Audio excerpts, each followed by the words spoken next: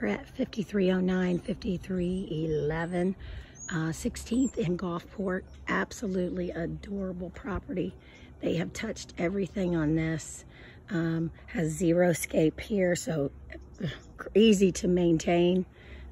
Also has private spaces for each unit. On the left, there is a micro unit, and you can get in through this gate here.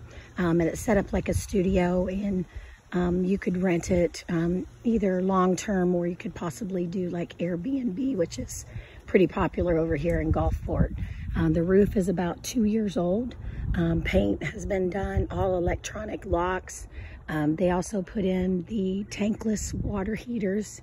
The electrical has all been redone, plumbing redone, appliances, windows, anything that you can think about has been done on this. You're not really gonna have to do anything for a very long time, and they have really put in some top-notch things in the property. It's definitely didn't skimp on anything.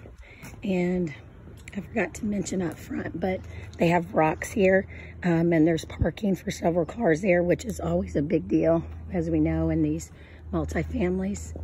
And then this unit here is the 2-1, and then the one next to it is the exact same unit. It's just a flip-flop of that. Then you also have parking here as well. And then they have the patio in the back, and you have access from the second bedroom out to there. Again, just a great property, a great little area. To show you, he said that the lady next door is the head of the art council and owns also a store downtown. Some other people over there. It's a great little neighborhood.